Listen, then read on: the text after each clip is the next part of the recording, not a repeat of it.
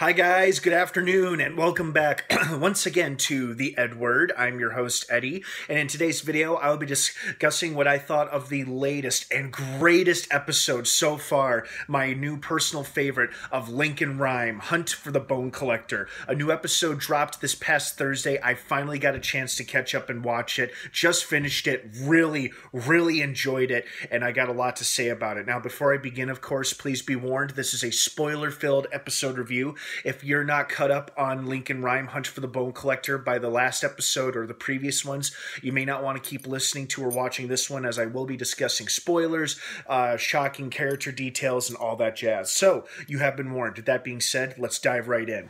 This was by far my favorite episode because I loved I really liked the twist they put on the serial killer. Well, not really a twist, but I liked the motive that they gave him for why he was targeting and going after arguing couples. Because, you know, of past, PTSD, like he had an emotional trigger to, like, couples arguing.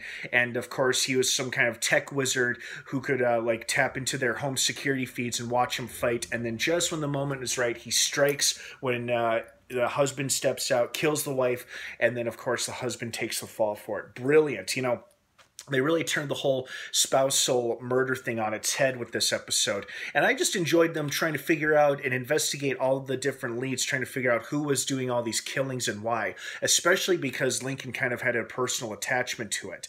You know, and it wasn't the Bone Collector as we might have thought, because at first I thought the Bone Collector was behind it, but then they made it pretty clear that this was a pattern of murders that had been going on for a while, and it didn't really have the Bone Collector's signature. But the Bone Collector was still part of this story, and I loved that.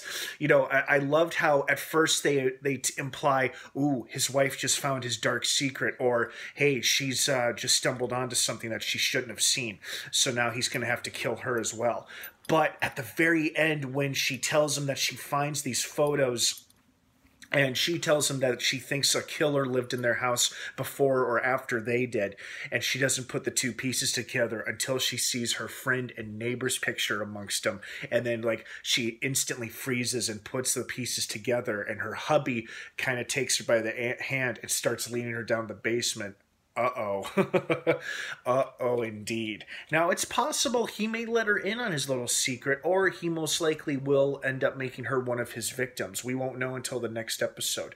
But I do love how this episode showed us that the Bone Collector is starting to lose his grip, so to speak. Or not really lose his grip, but things are not going well for him for the first time in a very long time. And that's interesting for us and great for our main cast of characters. But unfortunately, they had their hands full with the techno serial killer who was targeting arguing couples. And, you know, that was very entertaining. You know, this whole episode felt very Silence of the Lambs-ish, where they had an active murderer, they're trying to look for him, they were looking in the wrong places, and then the big confrontation ends up in a big dark basement where they just narrowly save the victim and they take the guy down. So, very entertaining episode. This was definitely by far my favorite episode of the season so far.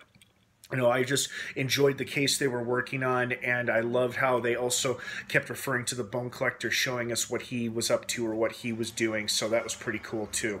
Other than that, great episode. I can't wait to see what happens in the next one. I'm very curious and a little nervous to see what happens to the poor Bone Collector's wife. Will she become an accomplice or a victim? We shall wait and see. Well, guys, thank you so much for watching this episode review. I hope you enjoyed this episode as much as I did. What were your thoughts and your opinions on it? I want to hear from you guys. Thank you so much for watching. Please subscribe to this channel for more episode reviews and more great content from this channel. And I will see you all next time. Have a wonderful rest of your weekend if I don't see you. And, of course, until next time, may the Force be with you.